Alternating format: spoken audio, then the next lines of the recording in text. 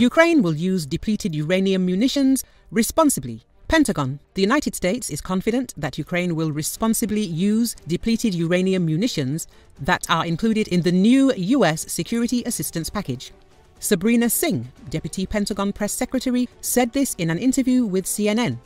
We have absolute confidence that the Ukrainians will use depleted uranium munitions responsibly as they fight to take back their sovereign territory in the east and the north as well, she said. She added that these rounds are standard use in the tanks that not only the US uses. As reported, the US Department of Defense announced a new $175 million package of security assistance to Ukraine.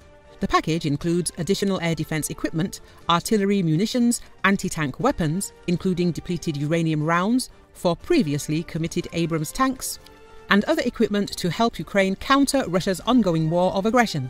According to the New York Times, the US plans to send a new batch of cluster munitions to Ukraine in the near future. Now, 2 months after the United States shipped an initial tranche of the munitions to Ukraine to ensure its troops did not run out of ammunition, 3 American officials said the Biden administration is planning to send more and soon, reads the article. US officials will not say how many cluster munitions were included in the first shipment out of the hundreds of thousands that the Pentagon has available.